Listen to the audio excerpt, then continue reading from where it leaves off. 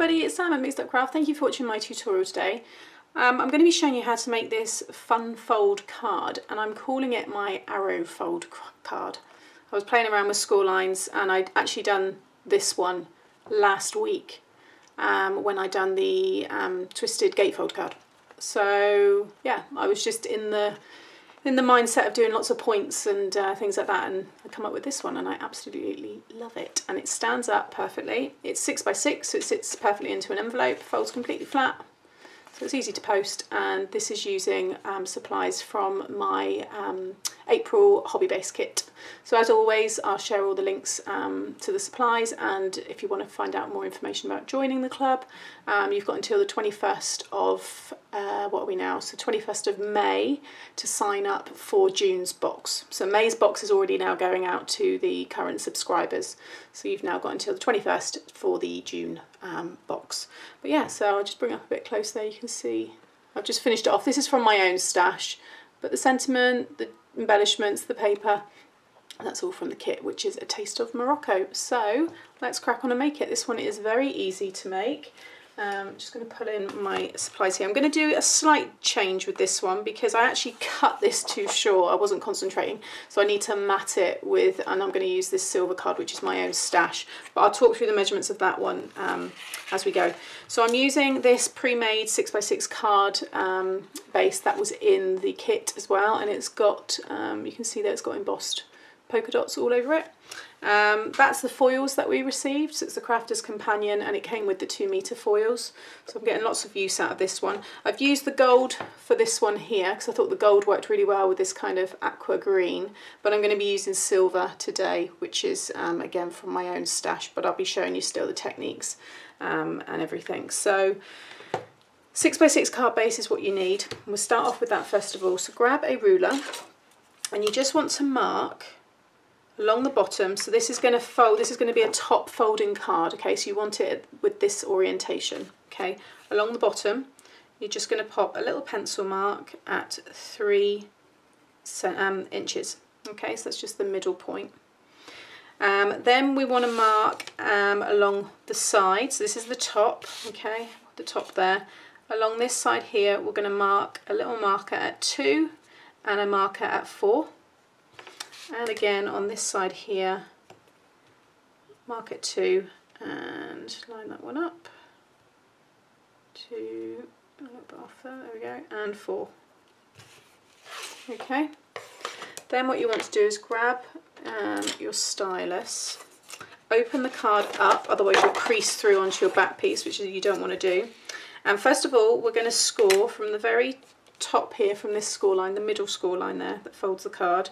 Pop your stylus right on the corner, and then you need to be making sure that you get really sharp points. Like I said in last week's tutorial, this is all about getting those really nice sharp points.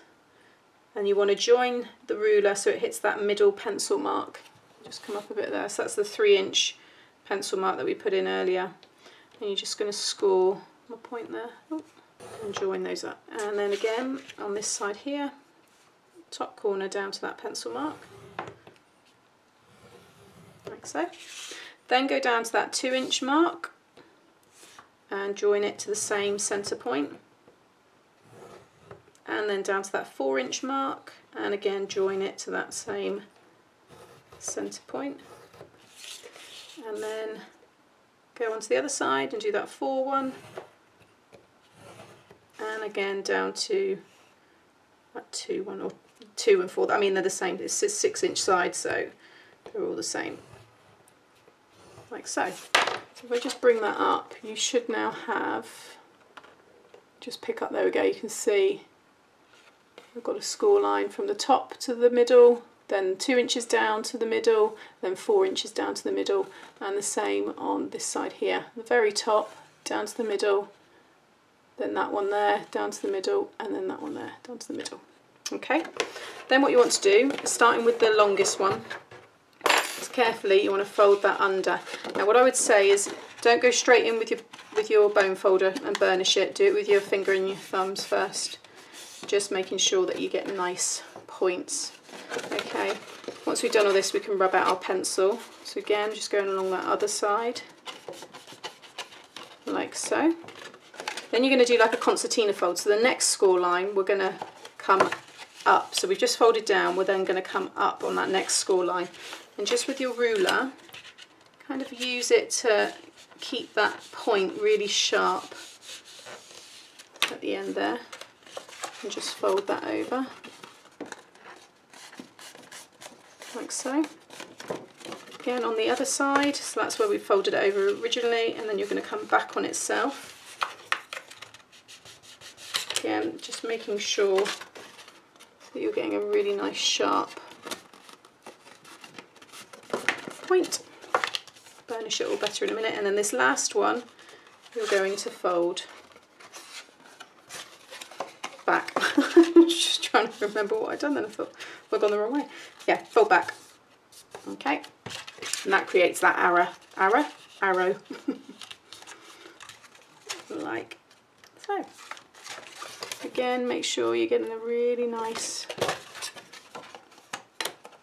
join there. Choose my nails, and now you can see that lovely arrow shape that we've got. So now I can grab my bone folder and just go along now and just burnish all of those score lines so they're really set in place.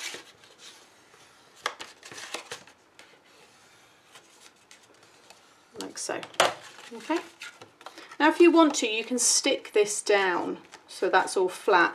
But when it's all up, it's quite nice. I need to burnish this top one again now. Once you've done that, you'll find that it, once you, if you re-burnish it again, then it stays perfectly. But I quite like how you see there's more dimension when they're not stuck down. You can see that shadow it creates inside.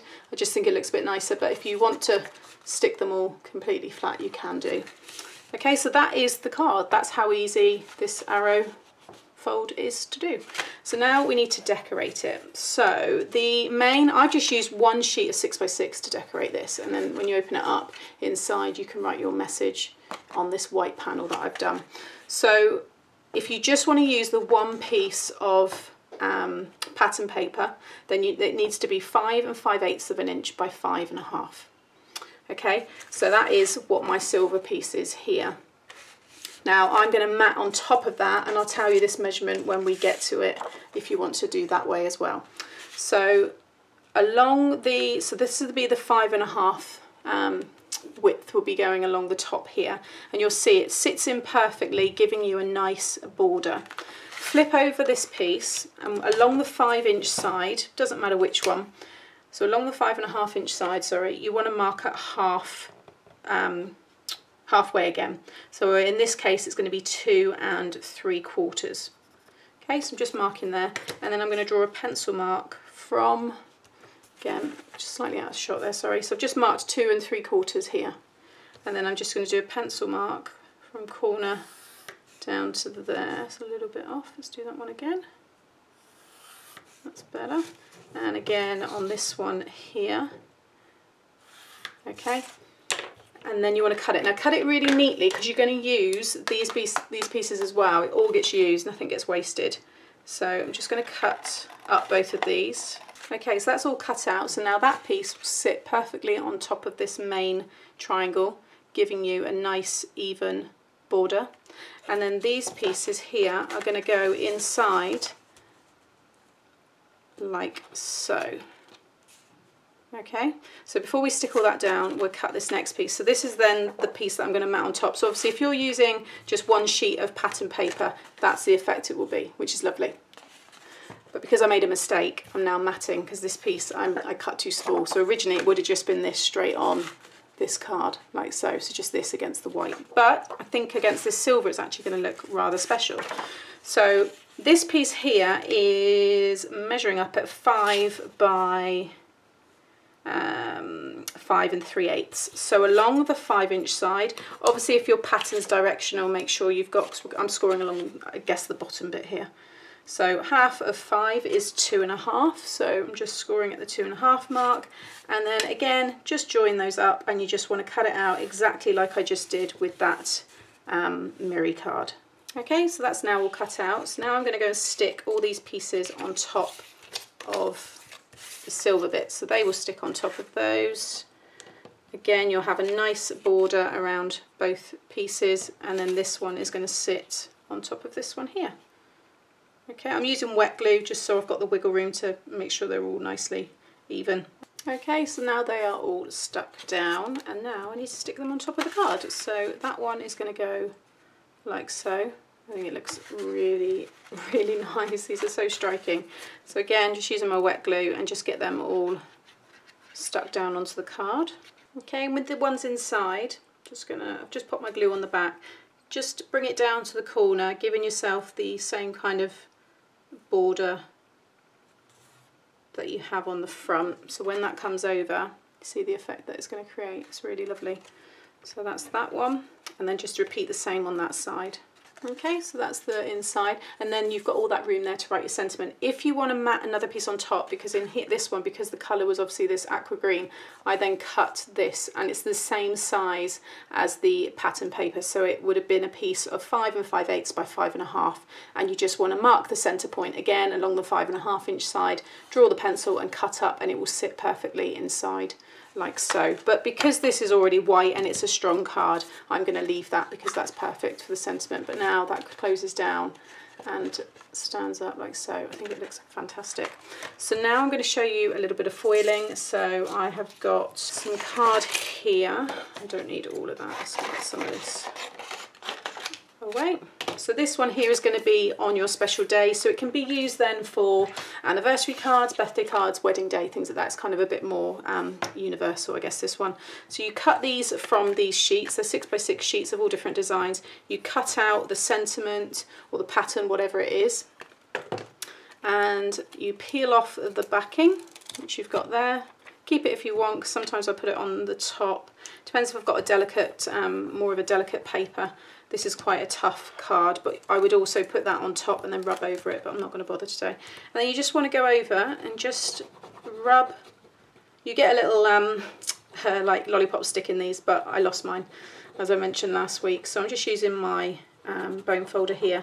And you just want to rub over it until you're happy that you've rubbed over every part, because basically you're transferring the image onto your card. So it's like a sticky film. Lift up the edge. And there we go. So now if I try and catch the light, I don't think, oh, there we go. Can you just see it there? There we go. So that is transferred across. So now I'm going to use my silver. But obviously if you've got the kit, you'll be using the gold. And you want to then sit that over the top, like so. And you'll see it's stuck to the sticky bit underneath. You can just about make it out there. Again, with my bone folder, this time just rub it so it's quite flat, because you don't want to scratch and you don't want to leave marks on your card. But I can see now that coming across, and you can probably make it out. Can you see? It's completely transferred. So the silver is underneath. The top piece here that is, you know, that I can see is just a clear film. Underneath is where you can see everything stuck like so. So that's still clear on the top. Now, if you feel like you've missed any bits, which I don't think I have, but you can go back over it, and it's not picking anything up, which means that it has taken that first amount perfectly. If I just bring that up, you can see now how lovely that is. And as I said, the difference, you can get this effect with embossing powders, but the difference is that embossing powders are raised and are like, you know, lumpy, I guess. Whereas the foils are completely flat. That's a completely flush, very smooth transfer. Okay, so that's that one done. Then I'm going to run that one through. I've just got a rectangle, one of my rectangle framelits here, and I'm going to run that through my die cutting machine. And then I've got another piece. Where is my silver? I've got another piece of silver, and I'm going to die cut that in the next size up, so I'm going to have a silver frame around my sentiment. Okay, so they both, I'll just pop that to one side. I've just die cut both of those now. I'm just going to pop some foam squares on the back here. Pop that one so it is nice again and centered. Ooh, so just bring that up now. You can see what a lovely tag that is. So, okay, so now I need to pop this one. So it's going to sit like so. I'm going to bring it up a bit. Do I want to bring it there? We'll bring it down so it's got a bit of, no, I'm going to bring it down so it's got a little bit of border there. So again, I'm just going to use some of my wet glue here. And just make sure you get that in the middle. I can see I've got even along the top there and along the bottom. So that's that one. Then I've got some of these embellishments which are the same as the gold. I've got them in the silver already, but the gold ones, as I mentioned, that came with the kit, obviously all match perfectly, and it was these ones here, got 120 of them, these faceted ones, which are lovely. So this one here I'm going to pop, where do I want to put it? Top. Oh, I think I'm going to put it there, like so. And then this is optional, but I just wanted a few little flourishes, so I'm going to stick these, and they all just sit underneath that white sentiment there, because I've got that raised gap from when I used the foam little squares. So I'm just going to pop that one under and then lift that leaf up so it's just kind of lifted on the top. Again, just little details like that just kind of just help a bit. So I'm just popping some glue over the top and the bottom, pop this one in, and again glue that one on the top, and then the last one just trim a bit off the top there, right up in the middle. And there you have it. I think that is absolutely stunning. It's such a pretty card. So there you have it, a really unusual arrow fold card. Well, that's what I'm calling it anyway. So there's that one. There's the one with the golds and the greens. As I said, they all fold flat, fit in a 6x6 envelope, and they stand up perfectly. I think they look absolutely gorgeous. So hope you enjoyed this tutorial. Again, if you want to find out more about joining the Hobby Base club, just follow the links below, and like I said, you can just find out a bit more if you want to as well. Otherwise, please give me a thumbs up if you enjoyed today, and subscribe to my channel to see more. Thanks for watching. Bye.